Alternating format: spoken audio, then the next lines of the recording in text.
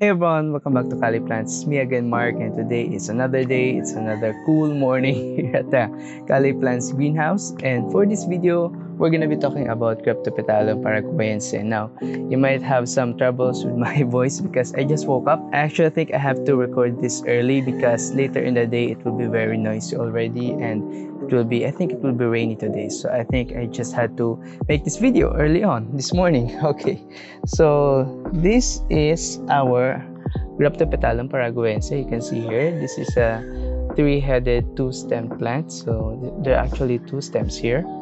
And I have another one here which actually has two stems also on my other pot. Okay, they're all in clay pots. And you can see that this is actually a very wide rosette type of succulent. It has these wide leaves which looks gray-green in color, and I believe that the color of this plant only gets cooler if it's in the shade, and the color turns warmer if it's in the full sun. So the plant really changes color, which is why it is called ghost plant. This is also called porcelain plant because these really thick, really beautiful leaves actually drop off if they're full with water, and those leaves will propagate easily. Of the Graptopetalums that we featured here in the channel, I believe that this one will be the biggest when it grows. So I think it's the biggest size Graptopetalum out there, and also it's one that will tend to grow upright and then it will trail down as it matures. Now, I believe some other people are actually using Graptopetalums as hanging plants.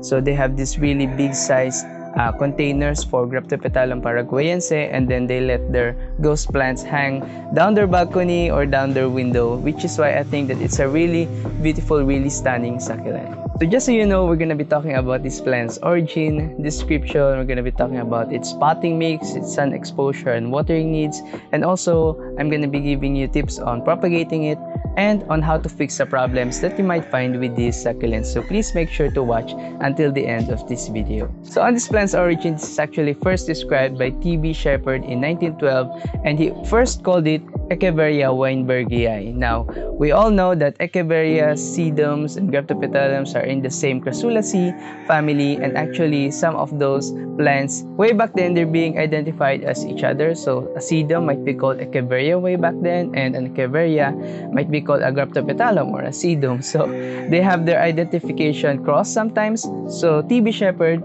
when he first found this plant, he first called it as an Echeveria. But people found out later that this plant isn't actually similar to our other Echeverias because it has different flowers. So I believe it was also called a sedum before, and then later on it was already moved to the genus of Graptopetalums. On the area where it was actually found in cultivation in Tamaulipas, Mexico, which means that when it was first discovered by the documenters of these succulents, it was already in cultivation. People were already taking care of it in their houses, and it's not actually found in the wild. On its flowers, it's true to its Graptopetalum genus. It has marked white flowers which branch out of the stems of these plants, so it's not like our other sedums which has a flower stalk that grows upright, or other echeverias which has a tall bloom stalks. Graptopetalum paraguayense has these really thin stemmed flower stalks that branch out of the plant. So I will show you a picture of that. Also, fun fact about the Graptopetalum paraguayense,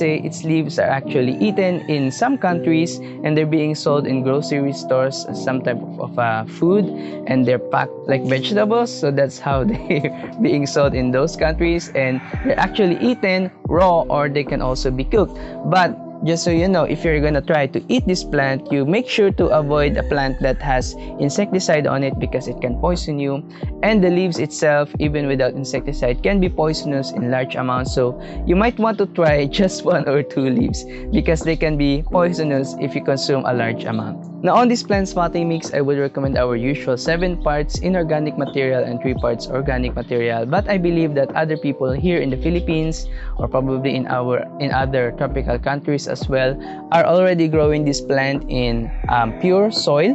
So in pure organic material, I believe some people are actually doing that, and I don't think that it's gonna be a problem with this plant. Just make sure that you control the watering, because I think that this plant is actually very vigorous when it comes to its its roots, and it's one that doesn't tend to rot very easily, especially if you give it consistent light. So it's not as sensitive as our other succulents. But if you're worried and if you're planning to keep it alive for very long, if you don't want to have any problems later on with it, I would recommend our usual potting mix. You can mix up 7 parts pumice and 3 parts cocoa peat, carbonized rice hull, or vermicast. So a mixture of those. Just make sure you add less cocoa peat because that tends to hold on to water for very long. So if you mix that up, that's actually the mixture that I'm using here. You will find success with your Graptopetalum paraguayense.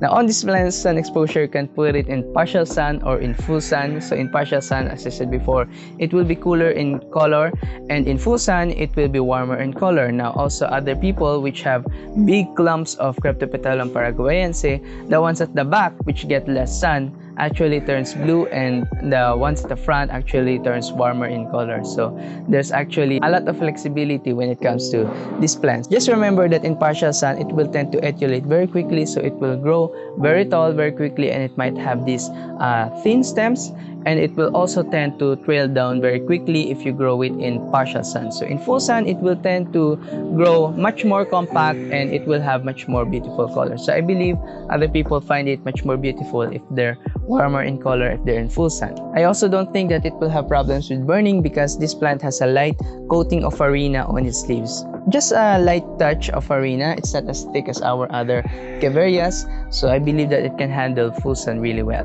When it comes to watering this plant, you can check out the bottom leaves. You can see here, you can move it up and down like that. So if the leaves are already loose and if they're no longer firm, and you can try pinching it as well. So you can see here what I'm doing.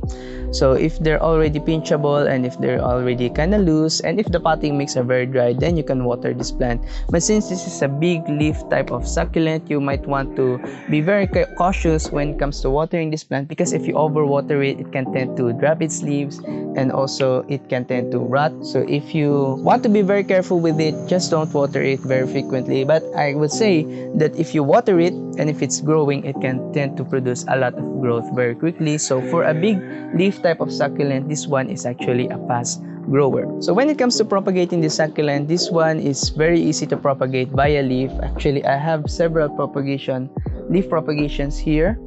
So I might want to see it. So here they are. Okay, so these are all Graptopetalum paraguayense babies. Okay, so just so you know, I also have a ghost plant, a Graptosedum ghosty propagation. So you can see here, this is a white leafed ghosty, and this is a gray leaf Paraguayense. So they're very different even at a young age. Also, these succulent can tend to produce clumps very quickly. So you can see here, the side stems on that one used to be very small when I first got it, but now it's produced a wider size rosette, and also it's producing a little pop right there at the back. So I think that it's really nice. It's one that will clump readily if you just let it grow. So if you don't want to touch its leaves, you can just let it be and it will propagate on its own. And you can also try beheading it later on if you already don't like the size of the plant. So if the plant is getting too tall or too leggy for your liking, then you can just behead it, just let it dry, and then plop it back down on the soil, and then the stem that you left on the plant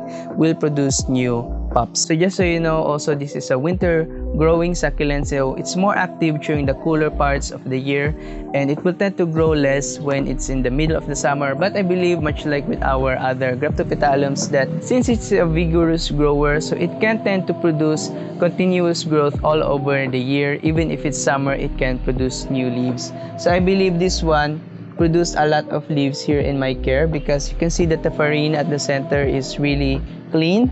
So it's produced a lot of growth even if it's not winter when I first got it. So it's a really vigorous grower, so it can tolerate a lot of different temperatures. Now on the problems of this plant, you can have problems with it when it comes to insect, mealybugs, aphids, scales. So if you don't want that, you can try adding Sterco G into their potting mix. I had mealybugs problems with this succulent. I think that it brought mealybugs from wherever it came from. So if you buy succulents online and if if they're not grown in a very sterile condition. So if they had mealybugs where they came from, they can take it and they can bring it to you. So if you add Circle G on their potting mix, it will kill any insect that bites on the plant. So it will be absorbed by the plant through its roots and it will kill any insect. So that's how systemic insecticide works. So you don't have to be plucking around the insects and you don't have to be spraying their leaves and tainting their beautiful farina. So with the systemic insecticide, any insect, you see it or you not see it, will die if the plant absorbs the insecticide.